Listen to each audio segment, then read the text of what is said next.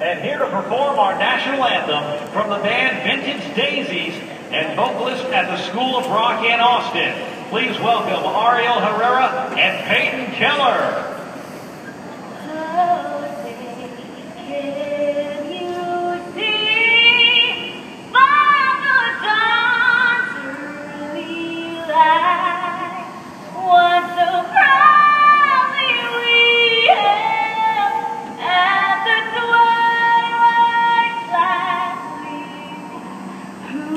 Drives him bright step through the perilous fight.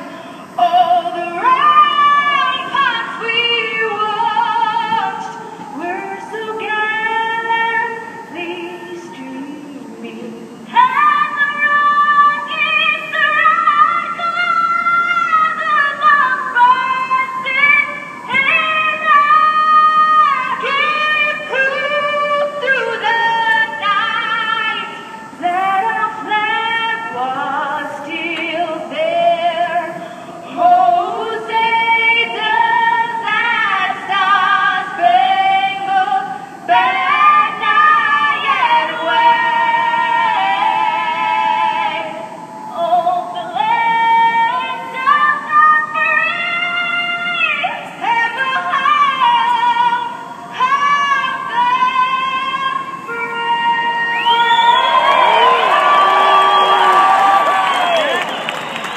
All right, let's hear it once again for Ariel and Peyton with that rendition of our national anthem. Most famous words in motorsports. Please welcome a guest of WinStar World Casino, Ronnie Erdman. Drive on! Start! Start! Action!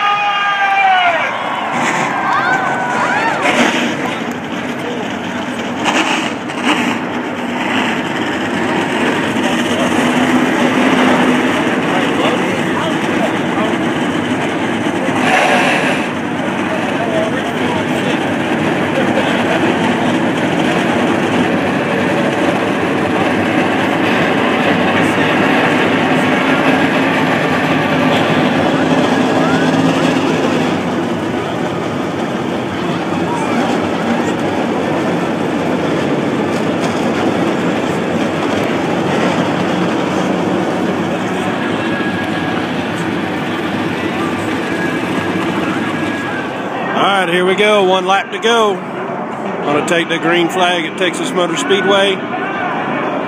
What's cool about this place is these guys absolutely run wide open. They barely let off the gas at all. The trucks are a little bit down on horsepower compared to the Cup cars.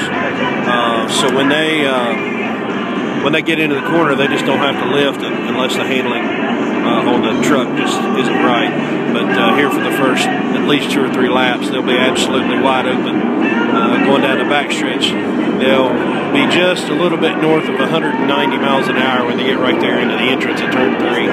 There's a lot of rookies and young drivers in this field, so it's very likely that there are going to be a lot of torn up sheet metal at this place. But Texas Motor Speedway is known for some absolutely outstanding races, especially for the truck series at night, because these guys are all about half crazy. Anyway, so this is it. They're coming for the green flag. We'll come out of turn 4, get right up here, right about here, and they're going to turn it loose, and it's going to be awesome.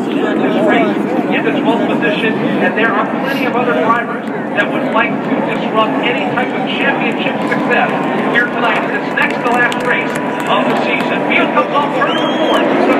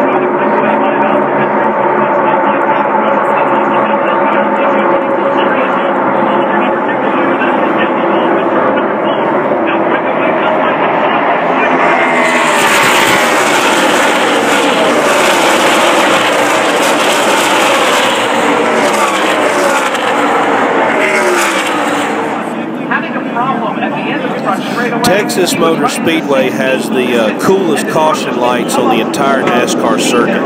They've got these flashing LEDs on the poles of the catch fence. They're just really cool to look at.